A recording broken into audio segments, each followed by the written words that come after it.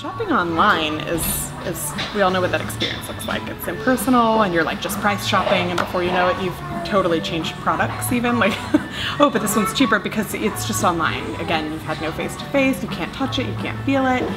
Part of the goal with this too is trying to get to know a little better either the companies, if it's a company or corporation, or the faces, the hands that are making the things that we're carrying.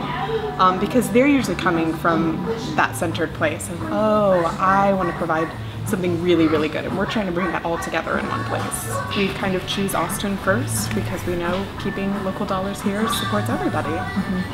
We get a healthy mama with a healthy baby, in most cases showing off wonderful products, wearing them or whatever it is, providing a great service.